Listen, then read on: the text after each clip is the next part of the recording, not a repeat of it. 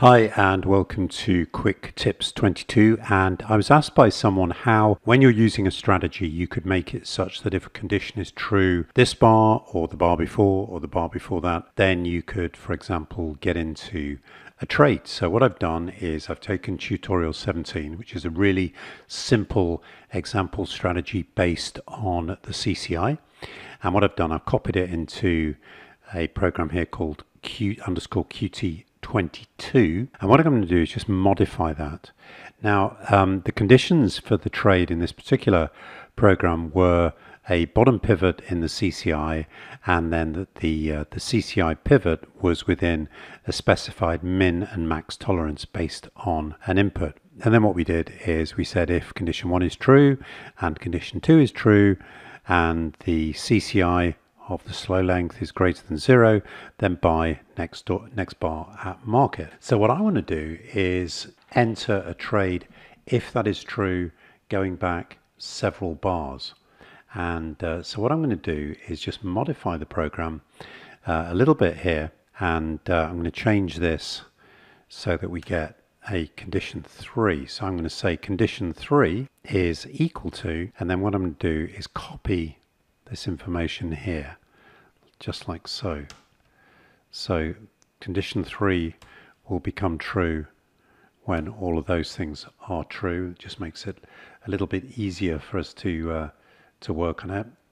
And what we're going to then say is if condition 3, well actually let's just hold off on that for a moment, because the first part of the question is just how could we create a trade based on a condition occurring back several bars. Now we're not going to use this anymore here, so I'm just going to delete that. We're going to create a new trade part. So what I'm going to do is just say if condition 3 or condition 3 1 bar ago, or condition 3 2 bars ago, or condition 3 3 bars ago.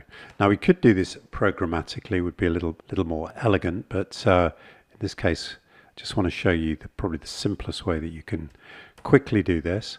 So if any of those conditions are true, then what we're going to do is we're going to use a begin end, and we're going to enter a limit trade. Now a little problem here is that we need to set a price. Now the person who asked me this question said, yeah, I want it to be this bar, last bar, the bar before, etc. But I also want the price to be the price that occurred when condition 3 was true.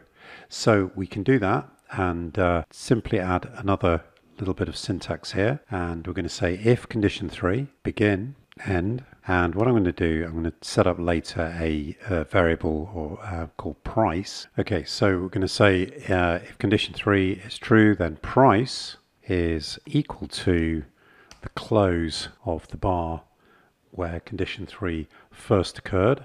And just so that we can see that a little more easily, I'm going to put in an asterisk, going to draw an asterisk on the chart using text underscore new, and then the date, the time, the price just set, and the asterisk, like so. So now we can, having set that price when the condition 3 first occurs, we can say at price limit, like so. And just so that you can check that the price does remain the same throughout the conditions, what I'm going to do is just add a little print statement here, and they're going to say print date, time, price, and the actual price, like so. So let's just verify that. Okay, we forgot to set up the variable for price, so let's do that now. And just going to turn that into a comma, say double price, set the initial value to 0, and semicolon. Let's try and verify that again. Okay, that looks good. I've already got this applied to a chart. Let me just check that that's the same program. QT on, okay.